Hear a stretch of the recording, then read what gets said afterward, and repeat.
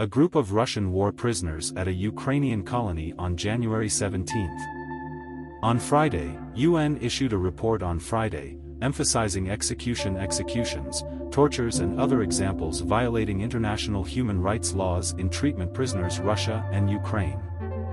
The report found that another UN report last week made a series of violations of Russian forces in Ukraine, which means war crimes and possible crimes against humanity. Details. The latest report of the United Nations High Commissioner of Human Rights is based negotiations with more than 400 POW, and focuses on how Russia has been treated in a year since its attack Ukraine. Among discussions are the Ukrainian POWs and Russians who were captured in Ukraine. The UN monitors said that the powers held by Russia were not given confidential access. They found monitors documented violations in the treatment of POWs.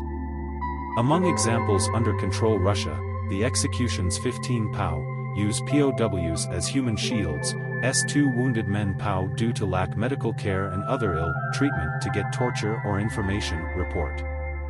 The monitors also documented a widespread application, as in extreme crowded vehicles without access to water or toilets, under the hands of the ambassadors and inhuman conditions, inhuman, tied and covered eyes.